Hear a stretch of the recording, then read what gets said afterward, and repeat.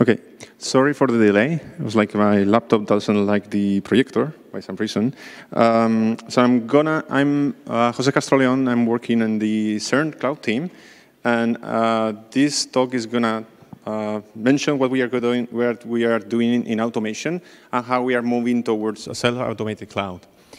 I'm the responsible for the identity and the automation at CERN in the CERN cloud perspective, and in the CERN cloud team, if you want to know how it looks like, this is the cloud team. And actually, this is the launch that we did to celebrate that we upgrade the whole cloud to Queens. That was in July. And I think we are missing one, because we're in Rocky. But anyway, what we are going to talk about is to do a brief introduction of what is CERN and what the cloud service offers.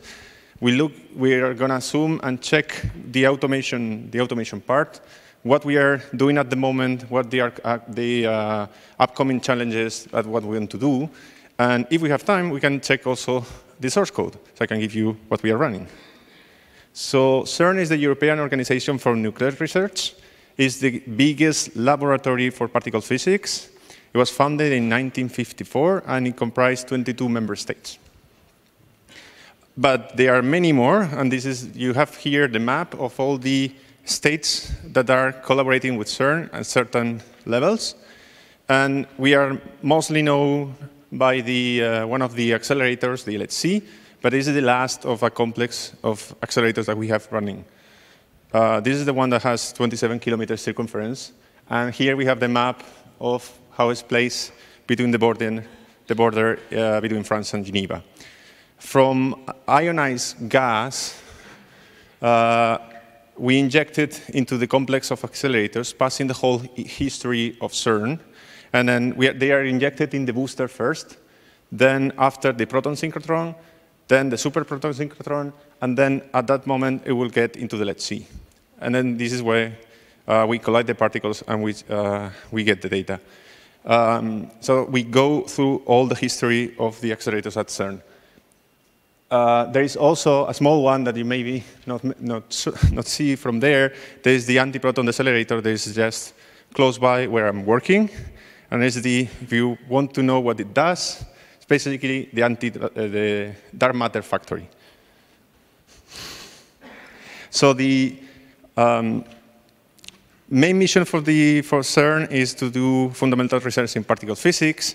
What we do in IT department is provide resources to the physicists to do their job, basically. And the cloud service offers a self-subscription service to the physicists to do their job, to the whole laboratory, basically. Has been in production since July 2013, and since then we have been doing upgrades in place of the service, trying to keep the APIs as available as possible. The control plane and all the hypervisors that we are running, they are on CentOS 7, and we have them distributed in 2 different data centers that are 20 milliseconds away from each other, that are one in Geneva, the other one in Budapest. The 9,000 servers that we have running, they are splitted or separated in more than 70 cells in a highly scalable architecture, because we offer only a single region to our end users to simplify their use cases. And as I mentioned just before, we are currently running the Rocky release so it just upgraded before coming to the summit. This is the stats of the cloud at not the Monday before, the Monday even before, last week. So we have 300,000 cores and that are available for the service. And we are using a bit more because we are overcommitting a bit. We have 36,000 VMs running in 9,000 hypervisors. But as you can see over there are more statistics. So we have also Kubernetes clusters, Magnum clusters inside, or the other way around, baremetal nodes. We have also file shares and volumes. So we are offering all these resources to our users. The other thing I would like to mention is the flag over there with the create and delete. This is the ratio of creation and deletion of machines at any moment in time. So this is quite high, basically due to 2 reasons. One is the users, our users that are experimenting with the cloud modeling. So the experiments are creating machines, do their job, and then killing them later. So more cloudy way. And also, there is also a fraction. Even there's ourselves that we are probing the infrastructure just to make sure that it works and the users can benefit of the cloud service. Oopa, that's fast. OK. These are split in two. Anyway, so when we started with the CERN cloud service, we started only with Nova, with Glance, with Keystone, and with Horizon. Since then, we were adding more blocks into the service. Now we have a network component, our container orchestration component, and a secret key manager component. We not only added services, we are also improving the offering on other areas. Like now we offer VMs as well as physical nodes. We also, in storage, we offer block devices, and we offer also file shares. This layer is the building blocks in which our users create their applications. But then we didn't stop on that part. We continue even further with what we call the IIS Plus layer. And we ourselves, we are using the benefit of this underlayer. We are offering also more complex scenarios that we use in Magnum, that just you create with a single API entry point, you create a cluster that is basically behind the scenes using the underlying resources. The automation, I'm zooming out the architecture we have at CERN. And basically, the automation that we do, they are covered by two different components. We're using Mistral and Rundeck. In this case, I'm only showing the integration that we have, for example, with part of the business logic at CERN, that is the resource lifecycle management. That is covered by Mistral. And then on this other side, I have the service and host monitoring that is covered, in this case, by Rundeck. I'm going to detail them a bit later. If we go back in time, before we even have the cloud, the computing requirements for the LHC were increasing. So right now, we are in the end of run 2. We are going to start the run 3. The data requirements that were like that, they were getting exponential when we come to the last phase of the run, that is the high luminosity LHC. And the red bar is what we can afford to handle with the money, with the budget we have, and the expectation of CPU resources that we have. At the same time, and to add it even further, we know that we have a fixed team that is going to manage those VMs or those servers. So we need to double down and do more, manage even more servers and be more efficient to scale out the infrastructure up to those levels. For this, when we started with the cloud service, automation was an enabler for us to be able to scale and manage the infrastructure. It was considered early on. And we are doing as much as possible, because if not, we are not able to handle or manage the cloud. Now, the situation didn't change much, because now we have a 300,000 core cloud, and we are still increasing. You can see here the rate of cores utilized over time. But we are not only scaling out the cloud, we are continuously adding more services. We are also improving the existing ones. We are offering more features. We are fixing and providing more added value to our users. One thing that stays the same is the number of people. We have the same size of the team, and that doesn't change. So automation changed from an enabler to key. Now we need to do automation. I'm putting 3 examples there. For example, if you have an issue on a specific problem, if you code it and you create code the workaround and the fix for that issue, you are doing 2 things in once. So one is you keep the knowledge on the team. So then this issue is knowledge for your next guy that is coming doing the job in the cloud team. And the second part is that you prevent it to happen. That's like probably the other way around what you wanted. You also, if you have some tasks that are tedious or repetitive, or they can be handled by other teams, like for example, if you have an error on a disk, you can automate that task and only leave it at the moment, so then you only have to replace the disk. For that, we have a specific team at CERN that replaces the disk, the CPUs, and the motherboards. So then the whole automation to drain the node up to that moment can be offloaded, and it frees up you for doing other stuff. And at the last point, it's like we want to empower our users to manage themselves. So then the users can do as much as, so we can offload all the workload that we have in our side to manage the things, and we can focus on other stuff that we are first more interested to do, and then on the second, that are more interesting also for the service. So the status of the automation right now at CERN is covered on these 4 areas. Part of automation, and there's like we have the host and service monitoring that's basically taking care of the alarms, and the service so the hardware events and the service alarms that we have in our service. We have the integration with the resource lifecycle management, because every resource that we have at CERN needs to be tracked and needs to be properly handled. We focus on optimize the resource availability and to keep enough free resources for our users to deploy the applications. And we want to improve the availability of VMs. So yes, everyone knows that we shouldn't put PET on hypervisors, but for some reasons, there are still users wanting to do so. So we need to improve availability and performance there. If we go to the service monitoring, we are collecting all the events that are in the hardware with collectd. And also, we are collecting the service logs through Flume.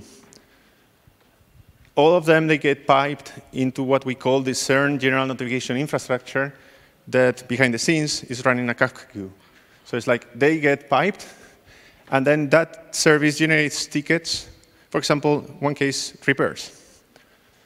We also have alarms for the service in Grafana, and all these alarms and tickets, they are managed by the tool that I mentioned before, Rundeck.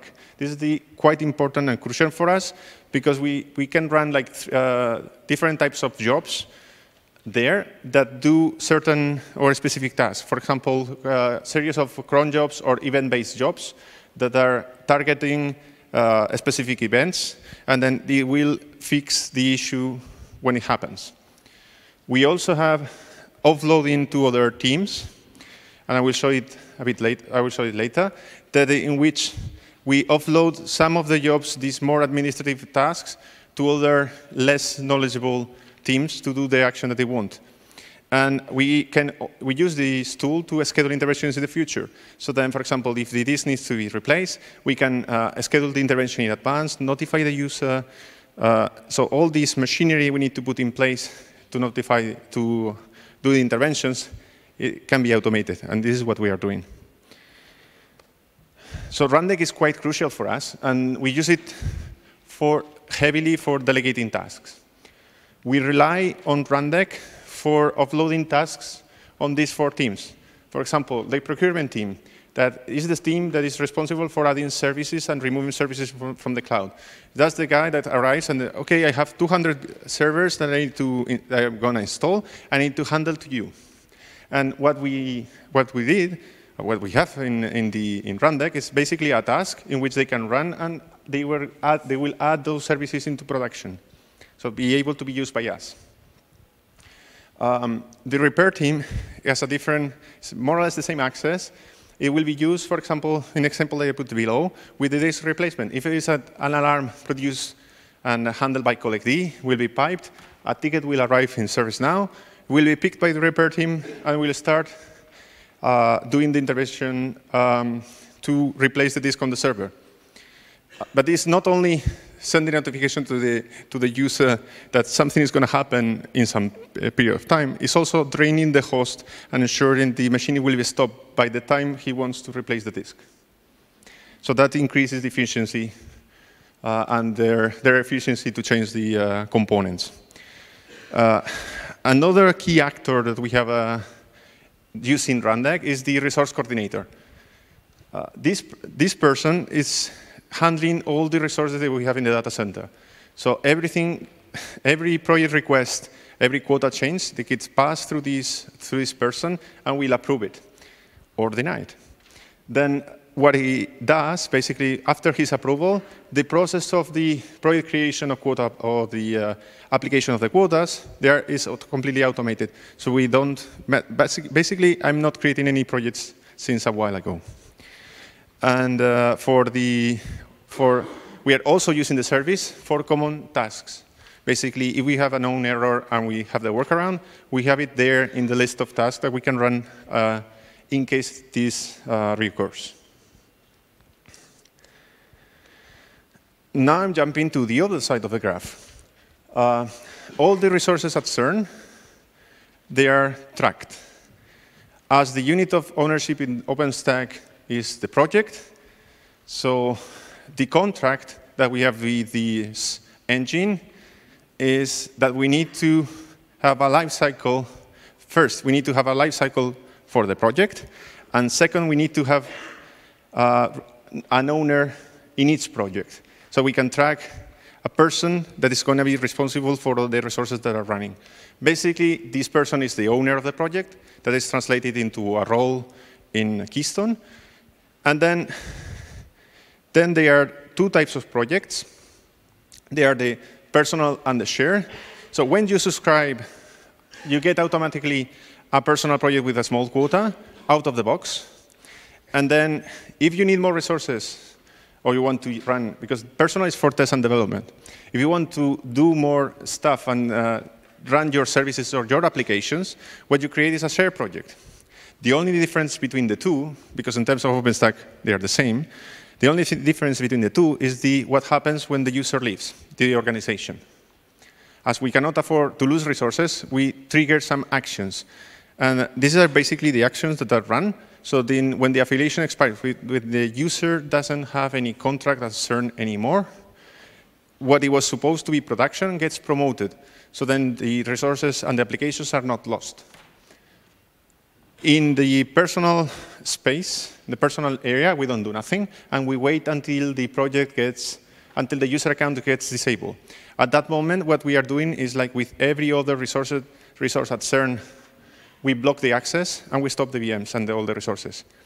So in the rare event that a user is running a production workload in a personal project, we can track it over there, because we have a kind of at least some time between the two events. And then when the user is deleted, we clean up the stuff. All of this is done through Mistral workflows, in which all the plumbing between dependencies between different services is managed inside. So what it looks behind, basically, is a set of workbooks in Mistral that are interconnected. So we have the project, creation, retrieval, update, and deletion, and we also have the service-oriented part. If we have an example with the project deletion, this is what it looks like. It will check first that the project exists, and then we'll pass to the, let's say, the service deletion or service resource deletion, in which we have a kind of a graph like this one, and we'll do all the things in the top, going lower into the lower layer until it cleans up all the stuff. And once it's cleaned up, then it can do the deletion of the project. For the end user, what we have is basically a button in Horizon. So I'm putting the example here for the project creation, because the project deletion is like, do you want to delete the project? Yes, and that's it. The project creation, what it shows up is a form with all the data that the resource coordinator needs for to assess if you are capable to run these resources, and to decide if it approves or denies this operation.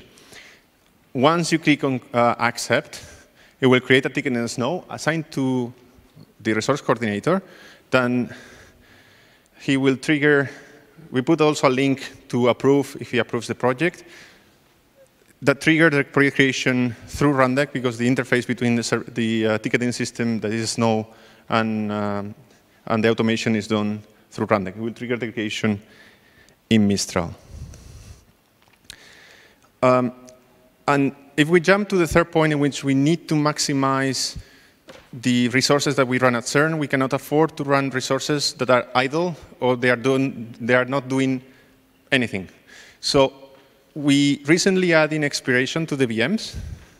So each VM that is now running in the personal project has an expiration. And this is set shortly after creation and is evaluated daily. It's configured to 180 days, and it's renewable as many times as the user wants. This is implemented in Mistral, and for example, I'm putting here what happens with an active VM that I extend it for some time, then I don't want it anymore, then they will get expired, and what happens when it gets expired, the machine will be stopped and locked. So again, the same policy, we leave a grace period to identify if the machine was useful or not, and then the machine will be purged. Do you know what happened when we enabled this in production 6 months ago? Oh, OK. I will tell you later. I have it on another slide. So we recovered 3,000 cores that were idling. So basically, we can use those resources for the future. How is this implemented internally? Is basically every instance has an attribute that we call the expired attribute with a date. And for knowing which are the projects that are candidates for expiration, basically we add a tag to the project. And this is implemented in 3 workflows that are nested. So then the first one is the global one that is run at midnight. Then it triggers as many expiration projects as projects you have. That will trigger as many expiry instances as instances you have. It will check if the attribute is fine. It will fix it if it's like the format is not correct or something like that. So if the user tries to modify something. And it will trigger depending on if you need to send a reminder, if you need to expire the VM, or if you need to delete it. And all of this is in a single workbook in Mistral. We want to get more performance, and we have use cases. We have use cases at CERN in which the model in which we have the compute nodes and the storage nodes connected over the network doesn't fit, because what they require is more. So they require more disk capacity that we have in the compute nodes, and they also require a small I/O latency. So what we are preparing is a setup, an hyperconverged setup, in which we mix the compute and storage nodes. That will have a local Ceph pool covering the ephemeral and also the volume access. And what it gives us is simplify the management, because in case of a hardware event, something happens on that hypervisor, we can evacuate the machines, and we can do it right now with live migration. And then we can put there the DB and storage guys that are aiming to have more storage than what we offer right now, and also small I/O. If we look at the future and what we are going to do in the CERN Cloud for the next steps on automation, we are continuously adding services. So this task over there is basically to improve the way that we add services into the cloud, to be more transparent and more easy for us to add more services. We want to empower our users to get knowledge of what is the infrastructure issues that we have behind, so that they can do automation on top of that. And for that, we are investigating to add the root cause analysis project behind, so we can tag the instances in which the server, for example, is having an issue behind. We are looking into Kubernetes jobs to add it into the offering, basically moving all the stuff that we have in Rundeck there, And we want to double down and get more performance and more availability. So I will put an example of adding a new service. We are looking into offering the S3 endpoint through the Rados gateway. Our colleagues of the storage team, they have a Rados gateway that allows us to pipe it and connect it to the cloud, and then you directly get it on the APIs. And what I can tell you is the workbooks are prepared to be extended, so they have hooks, places in which you can add services, and this is kind of to make it simple to add services on the system.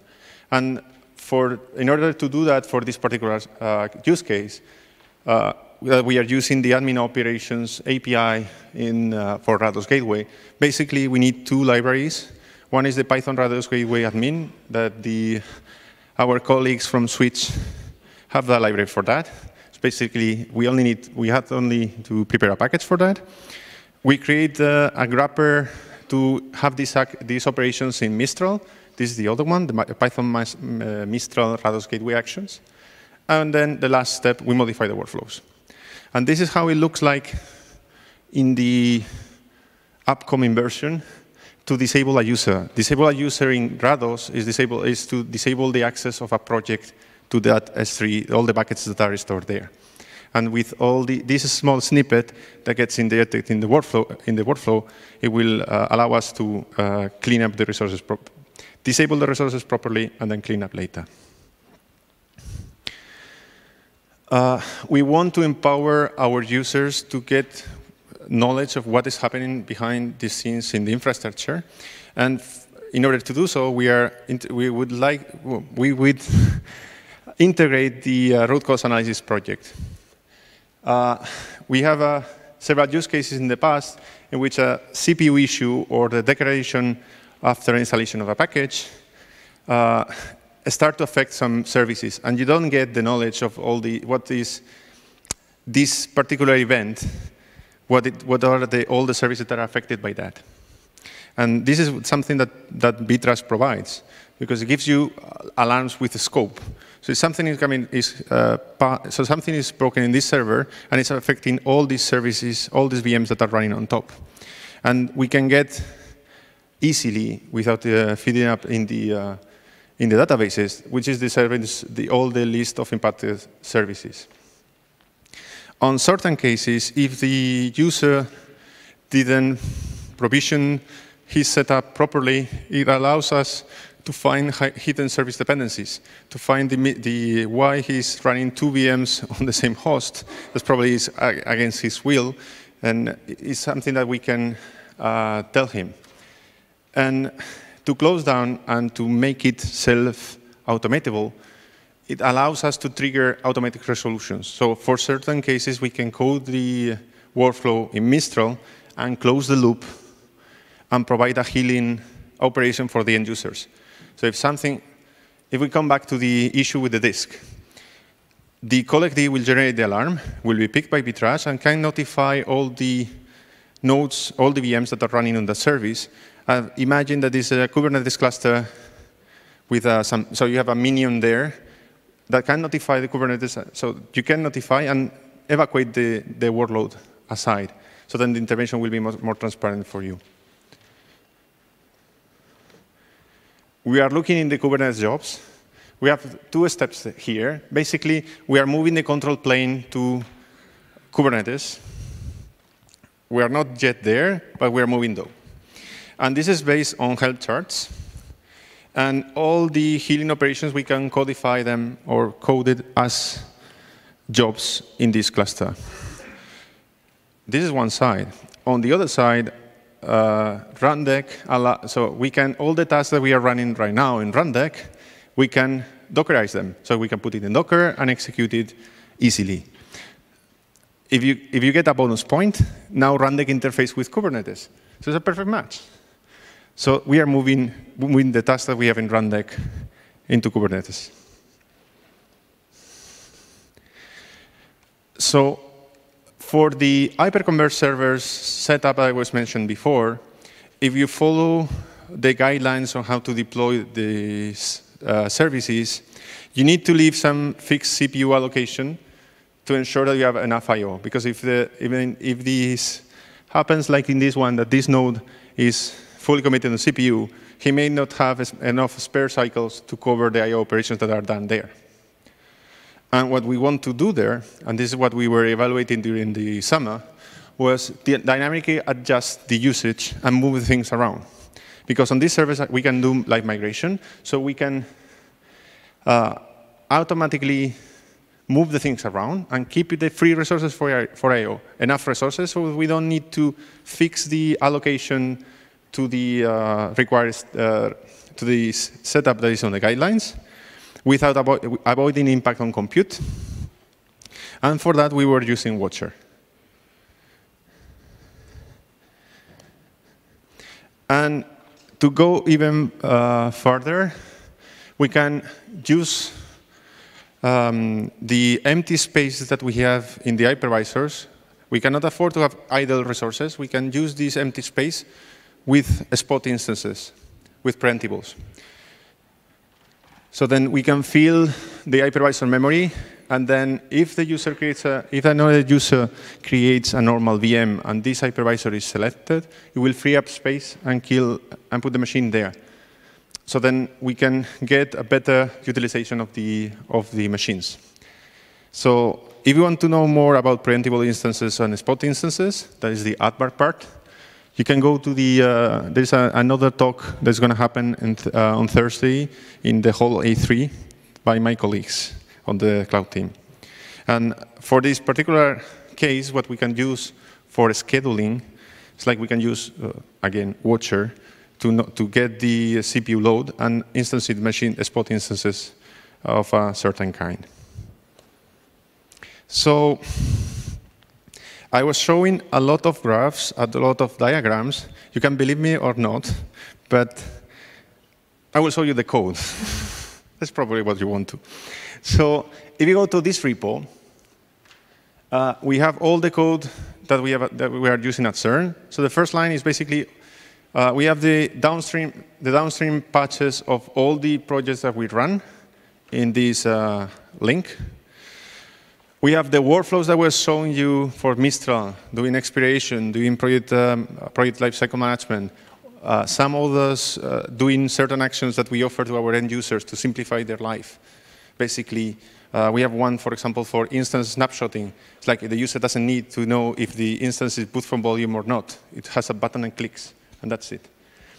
All of them, they are in the Mistral workflow side.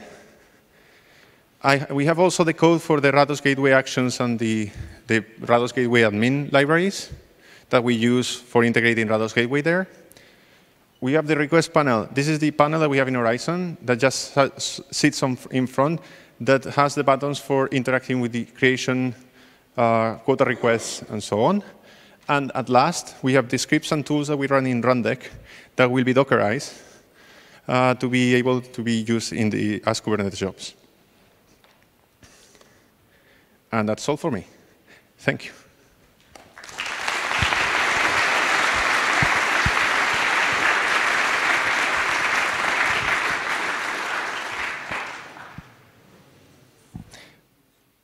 Do you have any questions? Okay.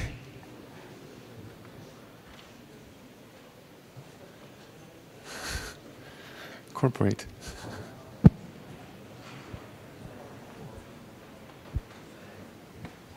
Please.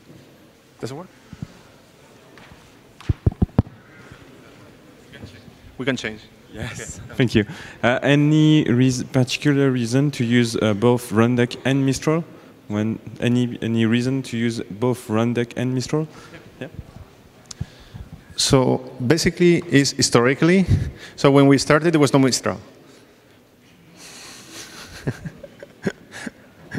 So, but it's pretty convenient. The only thing I'm lacking in Mistral is the lack of change of scope, because I may need, in order to delegate those operations, many of them they are kind of they are doing admin like operations, and the change of a scope in the role-based system in Mistral is not well done. So I may need to give them admin access on the cloud to be able to achieve the same operations. So basically, but the main reason is historically it was the only thing available at the time that was working well for us.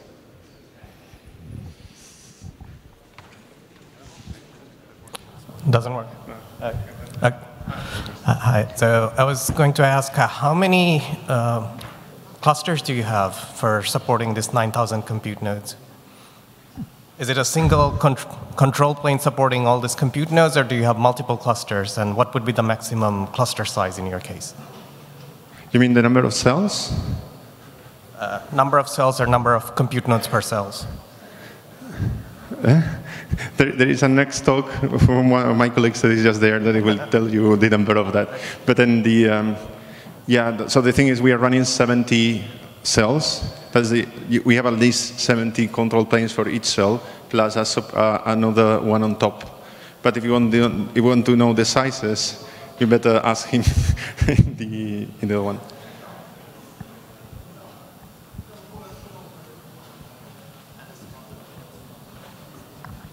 Can I ask a quick question about the hyperconverged node you were planning to deploy? But so the storage, I didn't get exactly the storage, how it is provisioned. So the hyperconverged setup is basically a set of machines that have more disks attached. So it's like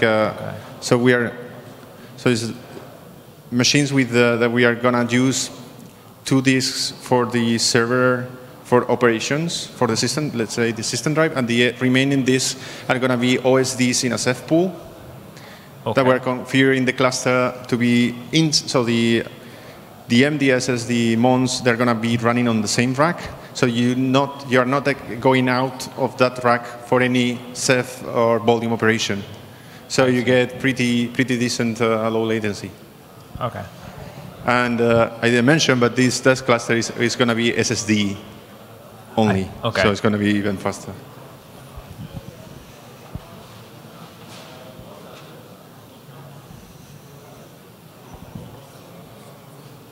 Okay. So no more questions. Thank you.